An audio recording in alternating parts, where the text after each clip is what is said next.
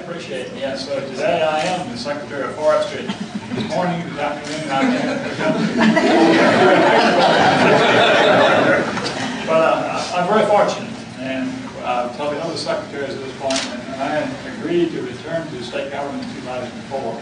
And of course, I came on January 2005.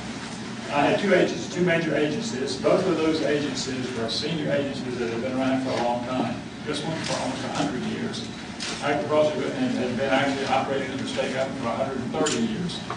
So anyway, both of those agencies had senior people, good people, and so I was very fortunate and very lucky when I came on board. Those kind of individuals, Carl was one of those that came on just before I did, but carries that mission and understands the focus of what goes on in forestry for Virginia. Well, my task today is very simple because if I follow the instructions of my mentor years ago when I had a lecture from Hunter Andrews.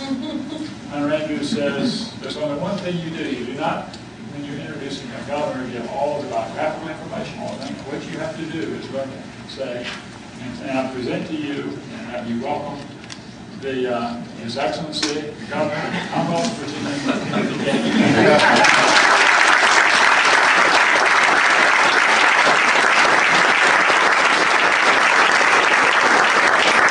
Thank you, and thank you for welcoming us here. Carl, it's great to be with your team.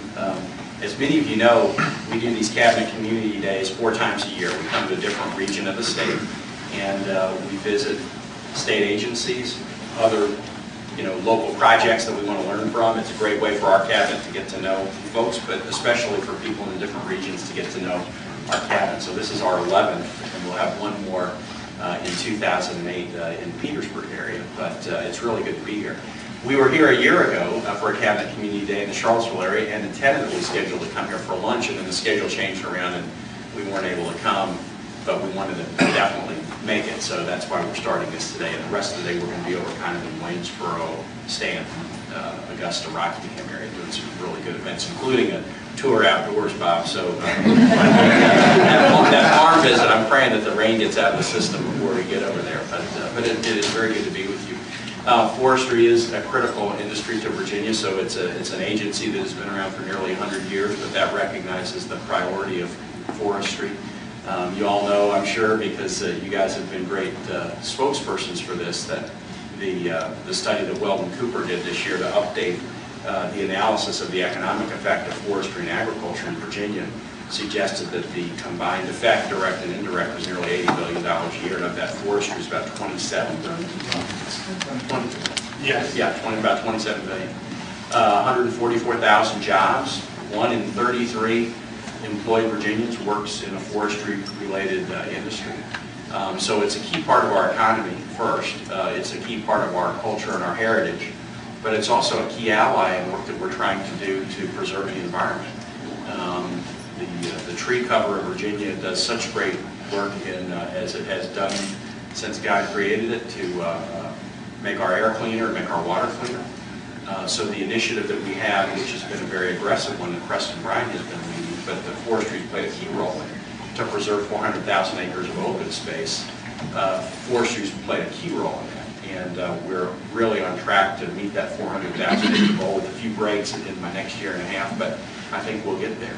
And so whether it's the economy or just our history and heritage or the ongoing challenges we have in managing the environment, making sure we do what we can to limit the effects of climate change and greenhouse gas emissions, our forests are very, very important. So to my Cabinet now, trivia, and everybody, all the forestry folks know this, but where are we in the United States in terms of as a state producer of hardwood and forestry products? How about our rank?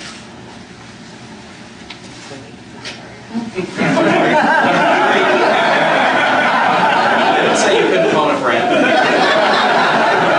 Number 3, Tennessee and Pennsylvania are ahead of us, but so we're one of the largest forest producers. And then it's not just growing in forests and having forest products, it's also managing a difficult resource. So one of the other things that forestry does, which they're really known for statewide or countrywide, is they're great at fighting forest fires, and our forestry folks get lent out all the time to other states. This is one of the areas where there is the most cooperation between states in fighting forest fires. We loan our folks back and forth, and we've got some good ones. So another trivia question. 2008 thus far, we're 13th of November today, 13th of November. How many forest fires have our forestry department folks had to fight this year already, wildfires? 1256. I'm sorry to correct you, it's 1270.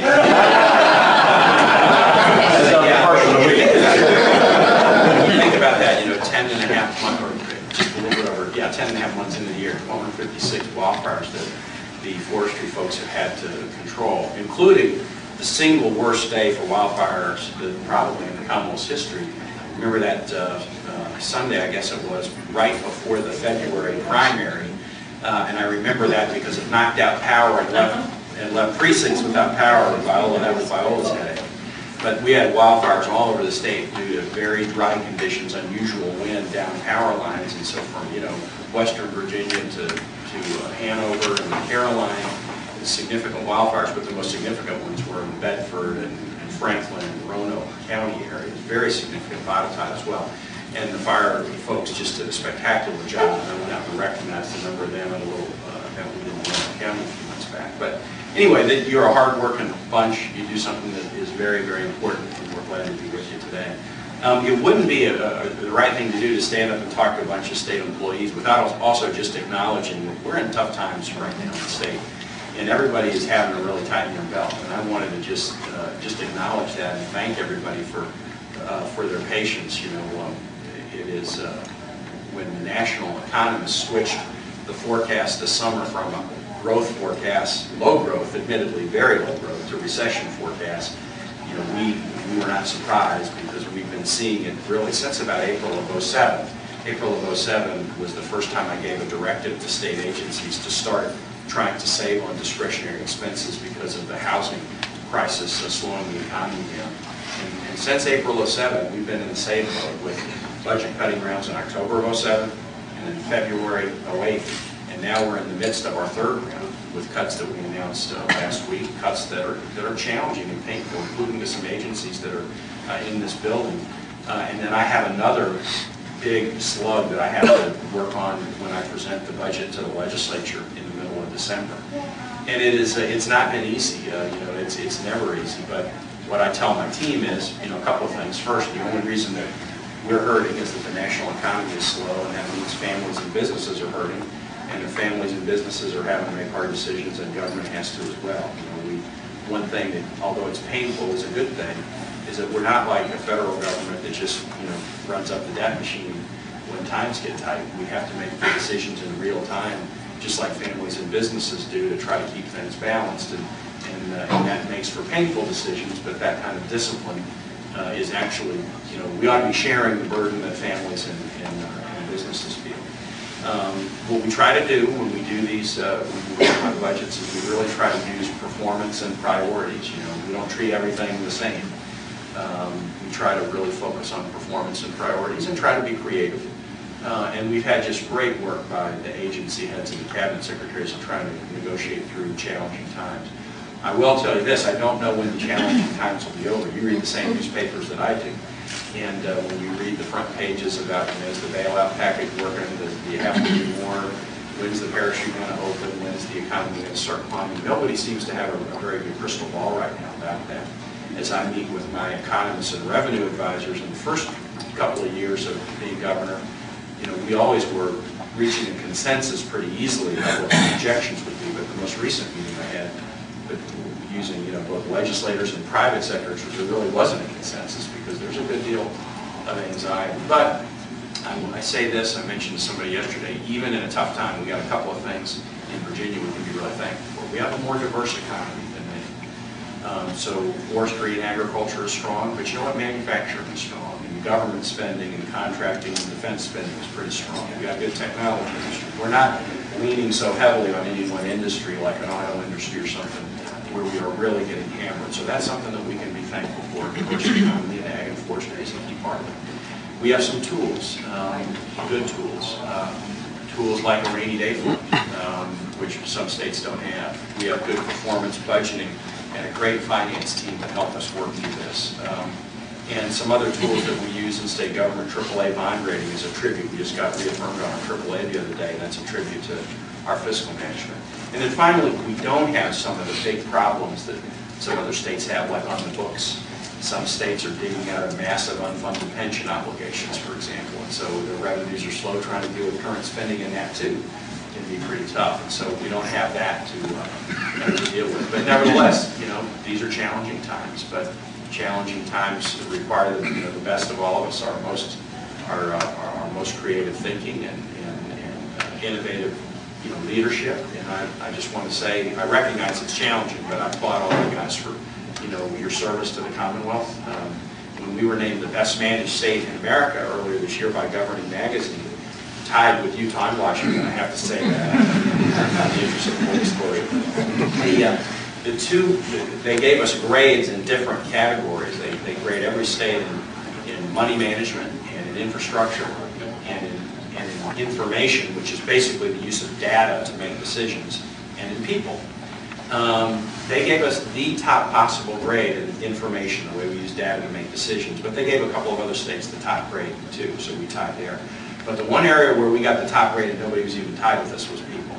We got the A ranking in people by Governing, and no other state got an A, just a straight A for people. And if you want to be ranked A in anywhere, that's where you're going to have the A, because it's you that we rely on to continue to deliver the services in a way that Virginians have gotten accustomed to, and that we will be real proud of. So anyway, it's great to be with you. We're looking forward to coming out and learning about it, and I'm intrigued about the Bloodhound program. But we'll have a chance to visit, I think, outside. And again, thanks for having us here. I know we're going to have a great day, and it's great to start it with you. Appreciate it. For the ID, he was issued this ID 9/8/2008, and he said he stuck it in his wallet that day and has not touched it since, other than when he pulled it out and put it in his bag for me. So it's something he doesn't handle every day, and you don't always have to have the shirt off the person's back, or we can work off the footprints or whatever. So I'm going to go get the dog and we'll get started. We can do that.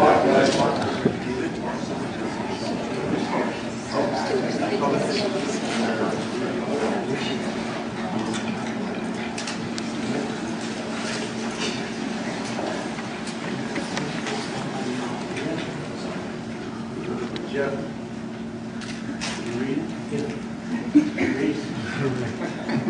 Read. Read. You got it? You got it? Fine. Where's he at? Find the man. Find the man. Where's he at? Where's he at? Where? Where? Where's the man?